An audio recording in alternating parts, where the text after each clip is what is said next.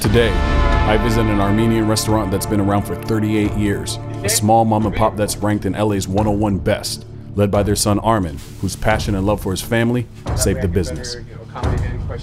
This is Only Where to Eat.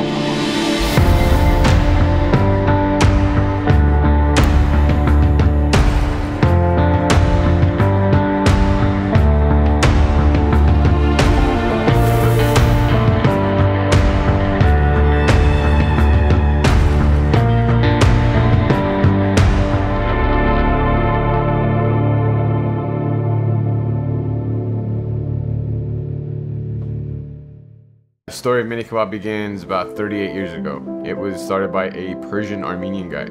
It ultimately means ground meat wrapped in lavash with a mixture of parsley and herbs and sumac. Eventually my dad came into play. He brought his recipes with a different owner. He purchased the business then. It was almost apparent that this was going to be my future. Down the line, when I became 17, 18, that was the most apparent time for me because we almost lost the business. You know, recession hit. I'm in culinary school, don't know anything about cooking quite enough yet. After school, I'm figuring out ways to help the family business. I'm spamming people on Yelp. If you like Middle Eastern food or Mediterranean food, I think you'd appreciate our food. Mini-Kabob, how can I help you? There's a Korean lady, they used to write for the Korean Times, and she wrote an article, and it kind of blew up and imploded within the Asian community and the Korean community. And from there, hand over fist, we were getting a lot of Asian community coming in, and then from there transitioning. Started becoming this multicultural restaurant as opposed to just being catered to Armenian people, because that's literally all it was. No social media, no nothing. Took a lot of rain, took a lot of sunlight, but eventually we're starting to open up, and people are coming from all over the world, and they appreciate what we have, and as a family, what we're serving. And the inspiration of Mini-Kabob's menu is actually derived from not just Armenia, but also the Middle East in a sense. So, my family is Armenian. We also are from Egypt.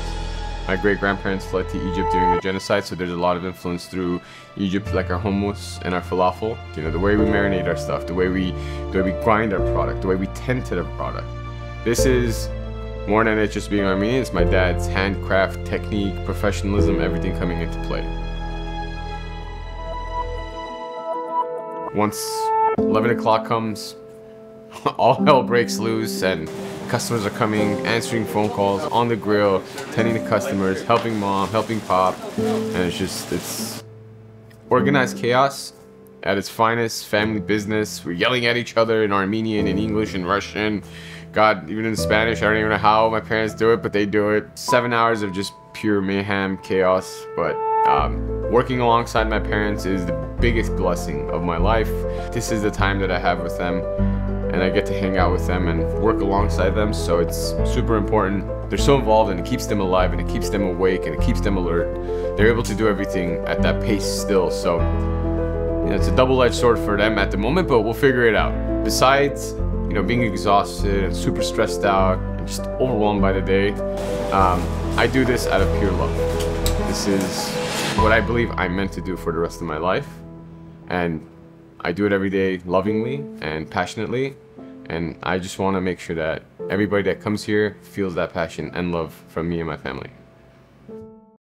Hey everyone, thank you so much for joining us on another episode of Only Where to Eat. Here we are featuring another story of passion, food, and culture. If you can subscribe, it really helps out the channel. In fact, 90% of you are not subscribed. So if you can, just drop that button. It helps bring these awesome stories of these restaurants to the masses, and it helps really grow the channel. We really appreciate it, and we can't wait to bring you another episode as soon as we can. Thank you. So I'm here with Chef Armen, who's whipped up this incredible spread for us. We are literally, you probably hear it, we are outside because you guys don't have seating in there. It's just out here, so we're really, really excited. I know I'm really, really excited, and they're going to be really, really excited to try this food, bro. I'm excited too. Let's do this. All right.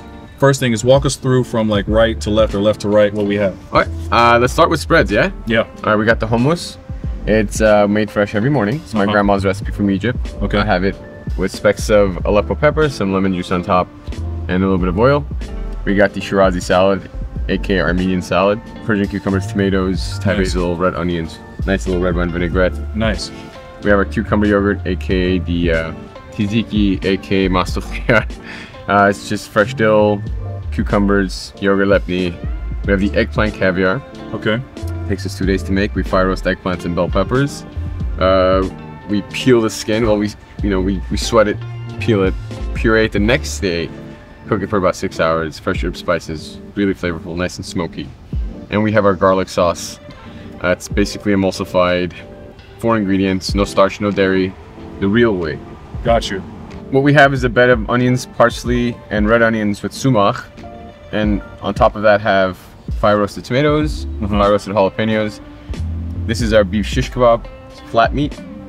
It's a 2-day process, I'll tell you that much. Got you.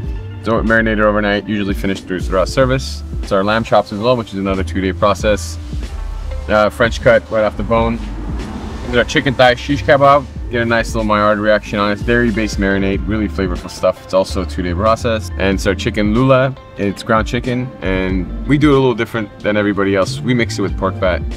Yeah, we love it with pork fat. And then we also have our falafels. It's vegan, not so much anymore. Vegan, gluten-free, and super herbaceous and very flavorful. Finish off with our fresh basmati rice, twice cooked Persian style, really flavorful as well. Fire. On point. All right, let's do it. Let's do it, bro. Whenever I eat food that's more like platter style, grilled meats, I just kind of stuff everything together. But I want you to walk us through just culturally appropriate of what's the proper way to set everything up. There's no necessarily appropriate way. Okay. How I like to do things is different from how somebody else would like to do things. It really just boils down to how you're comfortable. However, you want to get some lavash. Typically, I like to build it with multiple sauces, right? See, I was already doing this wrong. I was putting it on top. People judge too quick about the preparation of it, you know? Yeah. It's really about how you want to eat it. Like right now, I'm in the mood to put some salad on top. Whoa, okay. You know, I'm gonna skip the yogurt and the hummus. I'm gonna put some shirazi or Armenian salad on top. What are you leaning towards? I want to try this chicken to start. Yeah. Oh, yeah. Like I would like to do a little chicken and like, I love lamb, but I'm a hold on it. I'd like a chicken and beef combo. Whatever you want to do. Okay, you lead. All right. I'm actually gonna do this piece. I want this piece actually. All right, I'll take this one. Whole piece of chicken. Oh, wait. And I'm gonna do that with the hand. Some onions, parsley, sumac. You need that. Okay. This is literally why Mini-Kabob started. Like that mixture with the ground chicken or beef, that's it. That's literally how it was served.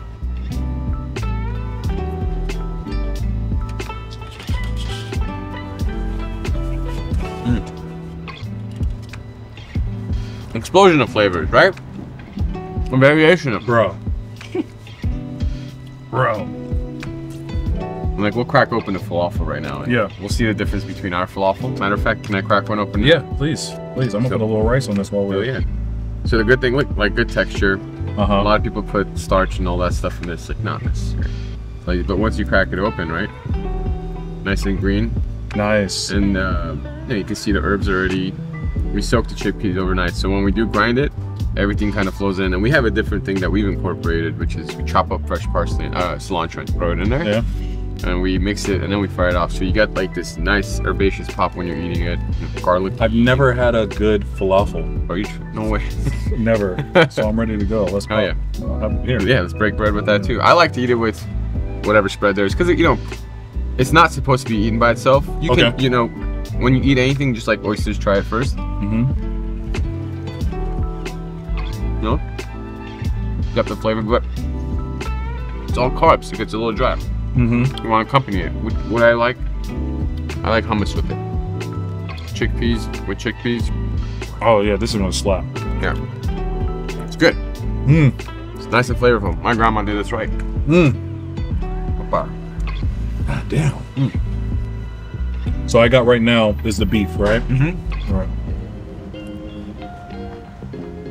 That's a shot. The yogurt.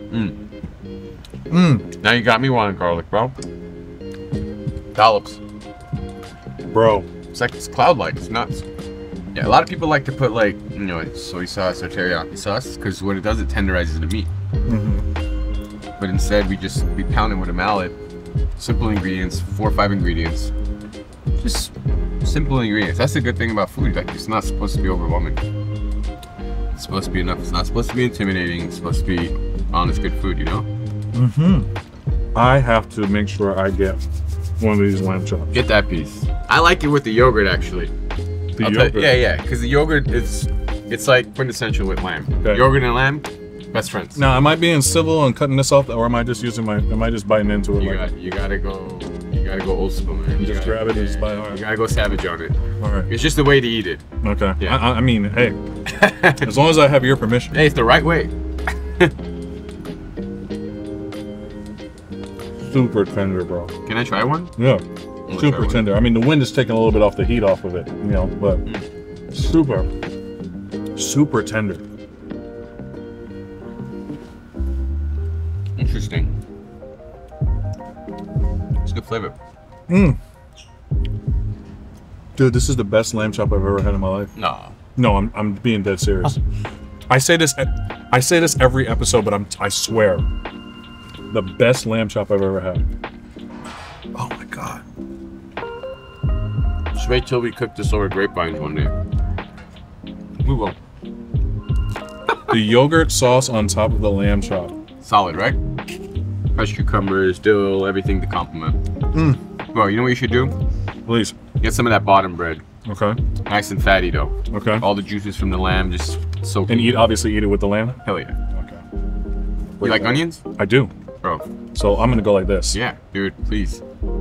Making my mouth water. Hey, I'm here for you. All right. So. Oof. It's gonna be a little dense. Just a heads up. Oh, that's fine. My man, that's how you do. Look at that. No. Man, this is the type of I could eat this every day. Yeah, hell yeah. Dude, I could definitely crush this every day. Bite that lamb chop.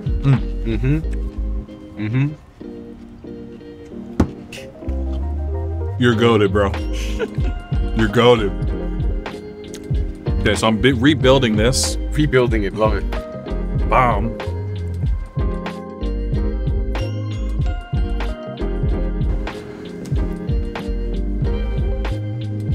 Have a friendly day. Happy day forward. Bro. Oh, happy days forward. Bro, happy days forward. Bro, this is insane. Oh my god. Chef Armen, I have to say, and I know I've been saying this every single episode so far, man, there is some really good food in Los Angeles, and this is some of the best that I've ever had. I said that last week when I did Doubting Thomas for different reasons. Nice. But I have to say, I can't see a place doing Armenian food. I can't see anybody beating what I had today. Like, and it makes sense, you know, because when I came here, the line's out the door, your mom's in there whipping up, your dad's in there. I get why this place is a success, and I also taste why this place is a success. Thank you. You know, so thank you so much for this. What a beautiful experience.